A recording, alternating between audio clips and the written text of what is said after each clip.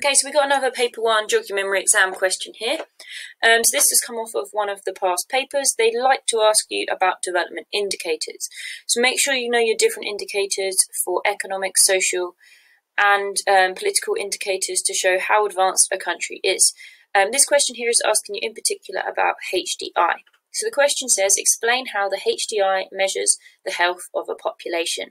So you first of all need to know what different factors HDI uses to measure development. Then you need to think about which one of these factors links specifically to health for that first mark. Then the second mark needs to come from an explanation as to how this shows health.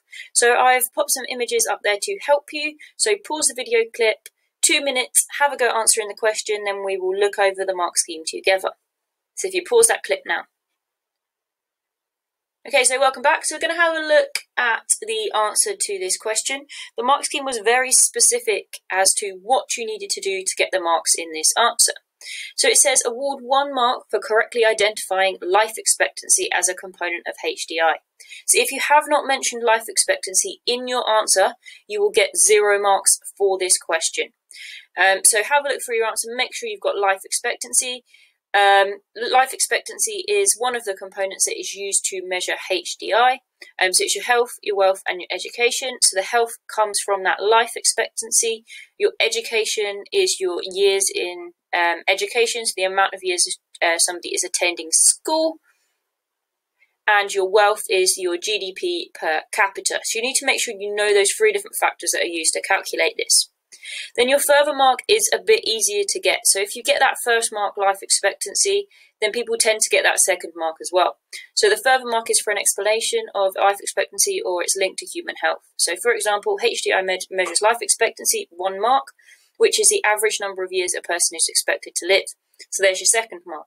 Life expectancy gives an indication of the level of access to health services.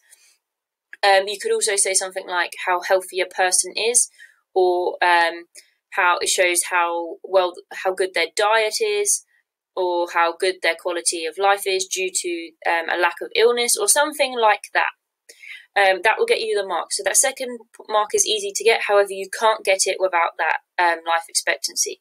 I would suggest if you don't know about your development indicators that you go through, you read through that section of the revision guide.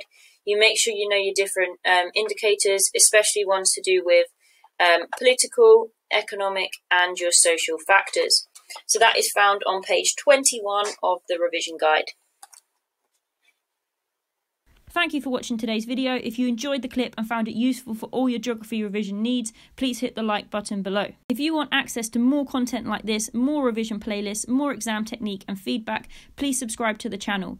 Regular content will be added and updated to help support you on your GCSE journey.